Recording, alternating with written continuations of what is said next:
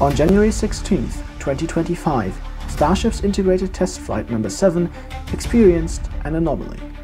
During ascent of the second stage, around 8 minutes into flight, the vehicle's flight termination system was triggered, leading to a vast swarm of debris entering the atmosphere in a stunning visual display. Except what you're seeing on screen right now is footage from Flight 8. It happened again, and it might be time to ask one uncomfortable question. Could Starship have a fatal flaw?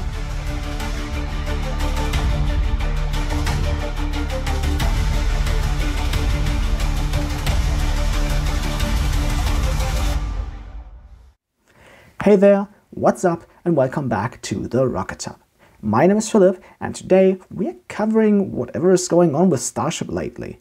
This will be a shorter than usual video, given that this is about some fairly recent events, but there's a couple things I just might want to say about this whole situation. So, let's start.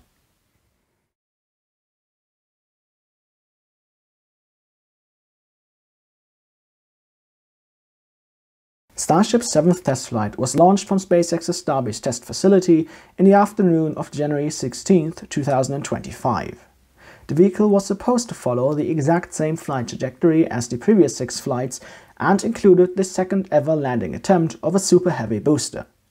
However, the vehicle itself was drastically different from the 6 Starships that had been launched before, as Ship 33, our accident vehicle, was the first V2 Starship. The second generation of Starship, often just called V2, features a slightly lengthened tank section as well as a shorter payload bay, trading it for up to 25% more internal propellant mass. The entire ship has grown from 50.3 to 52.1 meters, with the entire stack now standing at 124.4 meters tall. It also received an upgraded bulkhead design as well as redesigned propellant distribution lines.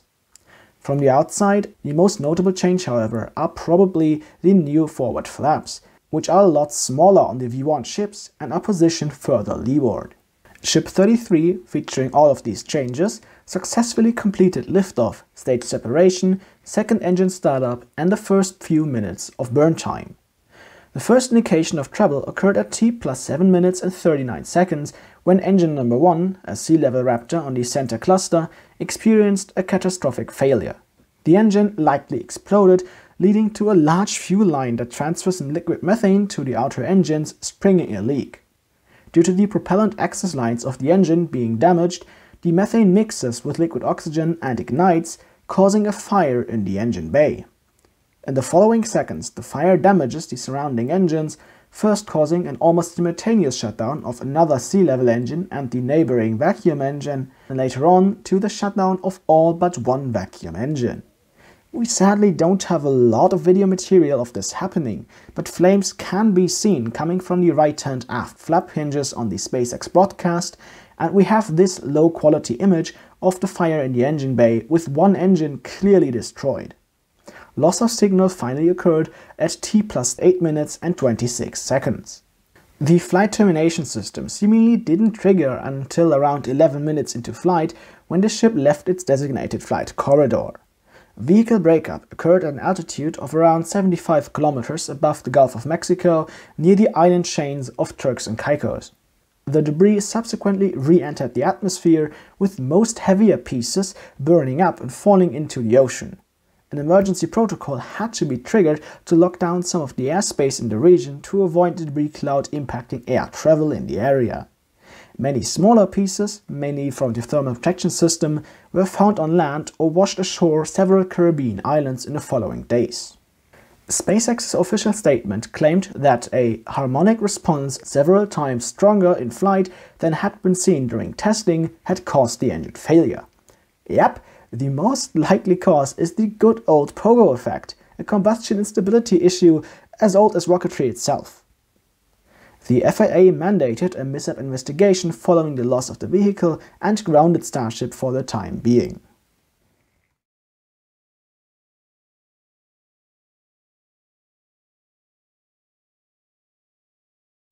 Despite the failure of Flight 7, it only took 49 days until the launch of Flight 8, which happened in the afternoon of March 6, 2025.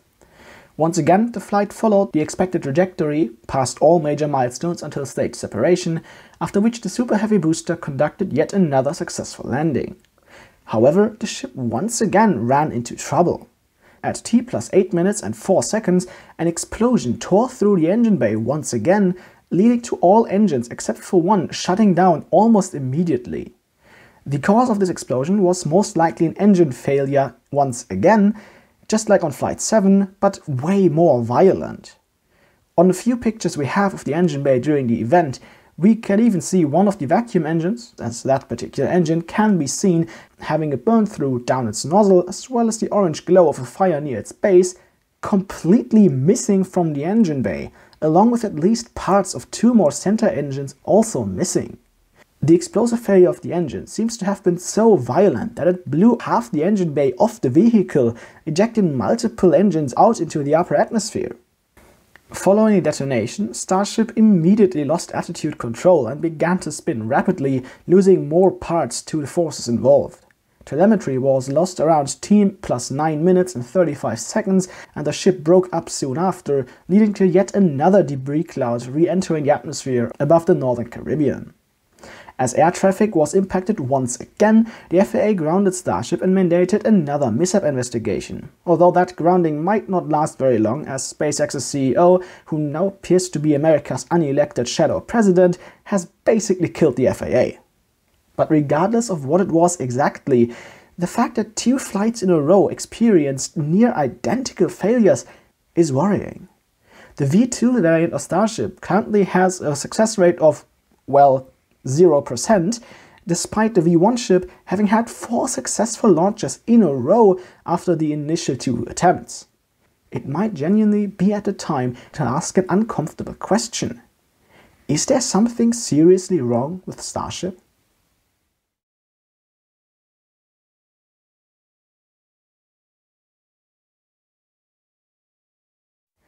Okay. Admittedly, calling Starship a lost case or a failed project after just 2 failed launches might be a bit of an overreaction. After all, SpaceX has already bounced back from such or even worse scenarios before, including with Starship. However, these earlier instances occurred under vastly different circumstances. Something similar hasn't happened after multiple successful launches, at least not in a very long time. Well, we don't know exactly why that is, and seeing SpaceX's trend towards less and less transparency, we probably never will. But whatever the technical causes of the 2 accidents might have been, the true issues, at least in my highly uneducated opinion, lie way deeper. Starship's main issue, the one that it has been battling with for the past few years and has indirectly caused the failures by spawning the V2 variant in the first place, is performance. In its current form, even if V2 was reaching orbit consistently, Starship is drastically underperforming compared to the design goals that have been quoted over and over again. In pretty much every single update or presentation, Starship's target performance values have been stated as being able to deliver 100 to 150 tons of payload into low Earth orbit while flying in reusable mode, with both stages returning to the launch site, with higher numbers available in an expendable configuration. They still claim that on their website to this day. However, we are quite confident that that actually isn't the case. The real performance of Starship as it is right now is somewhat hard to figure out, since we are missing a lot of information. It has been stated that the V1 ship, which was also initially aiming for a payload capacity of 100 to 150 tons, was only capable of a meager 40 tons. For V2, we haven't got any information except the same design goal number. But by using our old friend, the rocket equation, we can get a rough idea of what we're looking at.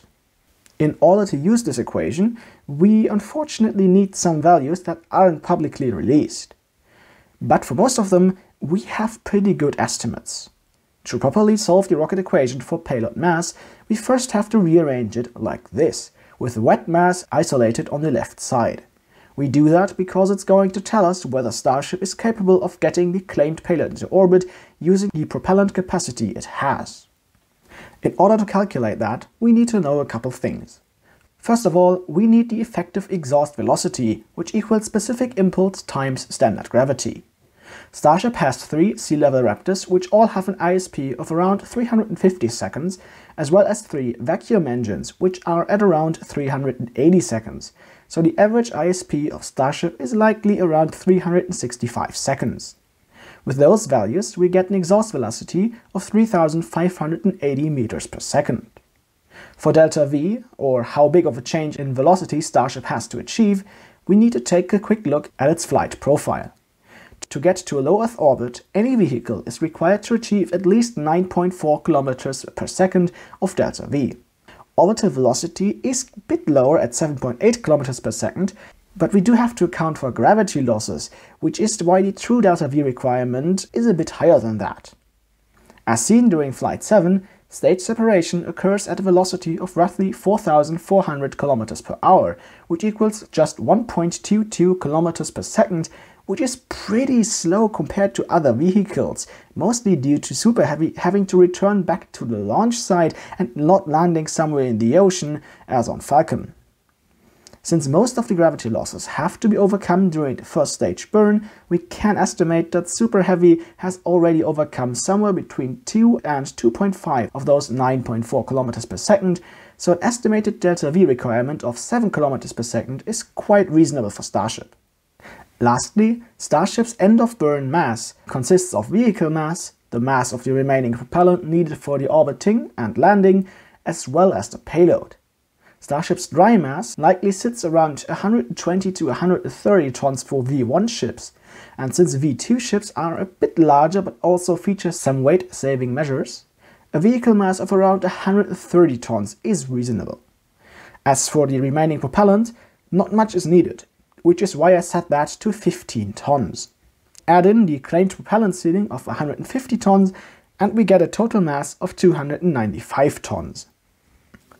Once we've calculated the wet mass, we run into a bit of a problem. Our result for wet mass is 2085 tons. Deducting our assumed dry mass, which is included in this figure, we get a required propellant mass of 1790 tons. That exceeds the officially stated maximum propellant mass of a V2 Starship, which is 1500 tons, by 290 tons. Therefore, a payload of 150 tons is currently not possible. If we lower the payload mass to 100 tons, we land at a wet mass of 1730 tons, and a propellant mass of 1485 tons, which combined with the 15 tons we assumed are needed for returning, is exactly within the 1500 ton capacity. That means that in a best case scenario, a V2 Starship is going to be able to put 90 to 100 tons into low Earth orbit. Don't get me wrong, that's still a lot, but it's over 50 tons short of the design goal, and it's kind of worrying that the V2 ship, which only exists due to V1 ships underperforming outrageously, still can't match the design goals originally imagined for V1 ships. As you can see, Starship does have a massive performance problem, and that mainly comes from one number: dry mass. Starship in its current form is just way too heavy for what it is meant to do. And that has multiple technical reasons, like the heat shield unexpectedly growing. But the real reason for that might just be company culture and philosophy. I admit, this claim might sound weird, but bear with me. You see, many of the design decisions that were made during Starship's development up until now were aimed at speeding up the development process. For example, Starship was once meant to be constructed from carbon compound materials, but that was later switched to stainless steel because it is cheaper, allows a faster manufacturing process, and is more adaptable for design changes. However, it also adds mass. SpaceX has made multiple such decisions, including mounting a secondary ablative heat shield instead of improving the primary one, because it's faster. These and many other decisions, meant to speed up progress, have led to technical compromises that are slowly beginning to negatively impact the program. Yes, these decisions most likely had very little influence on whatever technical defect caused the failures of Flight 7 and 8, But if SpaceX hadn't rushed the development of Starship that much and slowed it down by just a little bit, there most likely wouldn't ever have been a need for a V2 ship in the first place. And that weird sense of urgency also leads to other problems. Since Starship is so much overweight, it technically would need a severe design overhaul to improve its dry mass. But since that would, once again, cause more delays, SpaceX's solution seems to be pushing Raptor even further, reducing its mass and increasing both thrust and efficiency at the same time. And while that could theoretically work, it again has some side effects. Being the world's first full-flow staged combustion engine, Raptor already is insanely complex and operating at nearly unmatched performance levels. Squeezing even more out of such an engine is not only an unviable long-term solution, as you just can't do that indefinitely, but it also causes some unforeseeable reliability issues, problems with combustion instabilities and more. And seeing how both Flight 7 and 8 had severe engine problems, this might actually be one of Starship's core problems right now. However, you might now, rightly so, jump straight to my comment section and tell me that my SpaceX is following a learning by doing approach. And that's true. On earlier flights, SpaceX learned lessons and implemented upgrades and fixes for the next launch. But seeing just how fast the program has been going lately, I have my doubts that this is still happening. At the time that Flight 7 blew up, Ship 34, the one slated to launch for Flight 8, was already built and began pre-flight testing shortly after. And guess what? Ship 35, the one scheduled to launch on Flight 9 in the near future, had already been completed by early February and rolled out to the pad just 4 days after the failure of Flight 8.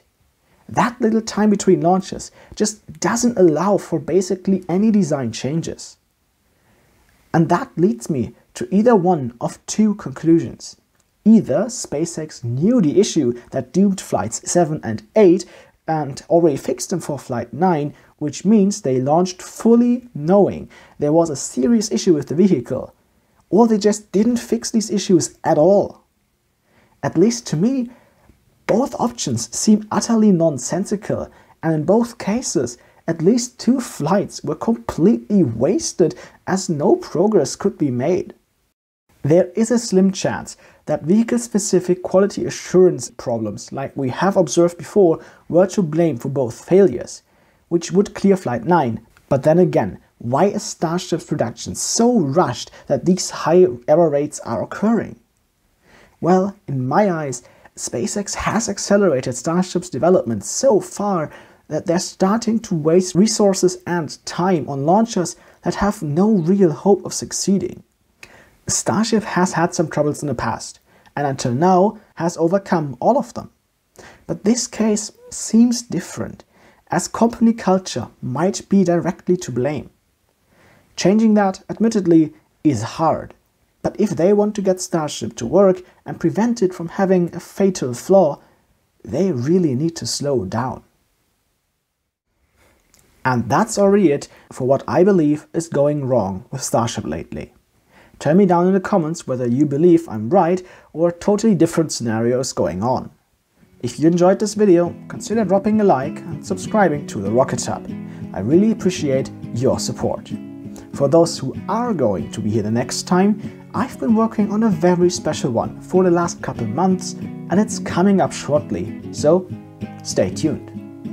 We see ourselves next time, and until then, I'm out. Cheers!